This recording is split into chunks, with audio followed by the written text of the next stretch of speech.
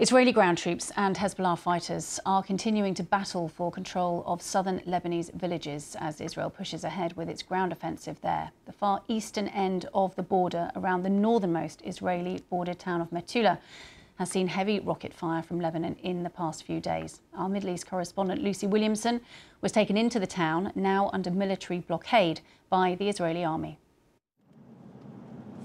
The Israeli border town of Metula juts right up into Hezbollah territory. The Israeli army is taking us in. You can see now we're protected by the trees, but if there is a Hezbollah terrorist in there, he has a direct line of fire and has direct sight of us. No one has lived here for a year except the military. In that time, half the houses have been hit by Hezbollah. This community is perhaps the most exposed in Israel, surrounded by Lebanon on three sides.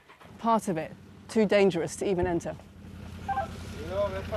Israel's ground invasion of Lebanon began along this stretch of border.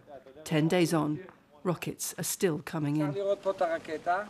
The mayor shows us where a rocket landed in a house last week. You can look, there's bits of the rocket in the wall still. The third time it's been hit in the past few months. Yes, I'm coming. Then, sirens. Here, you have seconds to find cover. We hear Israel's air defences intercept the barrage overhead. Civil defence teams monitor Hezbollah activity around Metula 24 hours a day. Footage from this war room is shared with the army. Its cameras picking out the traces of Israel's invasion last week and buildings destroyed in neighbouring Lebanese villages.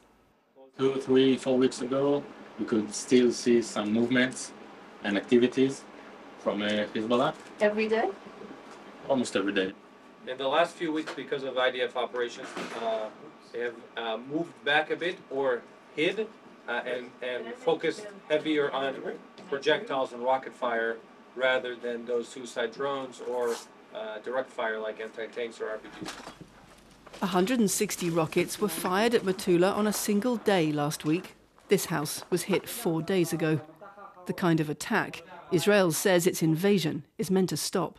Hezbollah terrorists are within a few hundred meters from these houses. Right behind us, in that ridge, is Lebanon.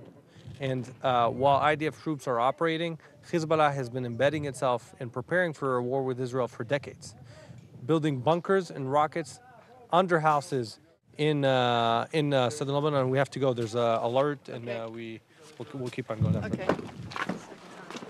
We leave to more warnings of rockets. Metula, a litmus test of Israel's war goals, is still empty of residents, not yet secure. Lucy Williamson, BBC News, Metula.